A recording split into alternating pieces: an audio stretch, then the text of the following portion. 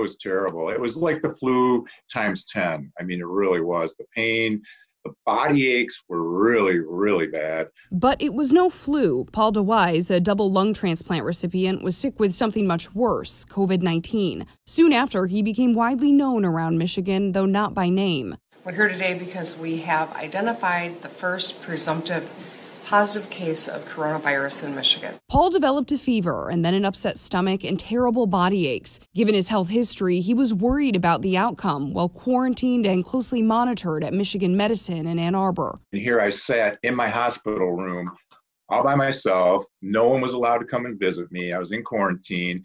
And, talking to my wife on the phone, it was terrible. I mean, it was just terrible. But Paul pulled through, never even needing a ventilator. Doctors say that double lung transplant may have helped Paul win this fight, too. I did get the best results. Unfortunately, there's a lot of people that haven't.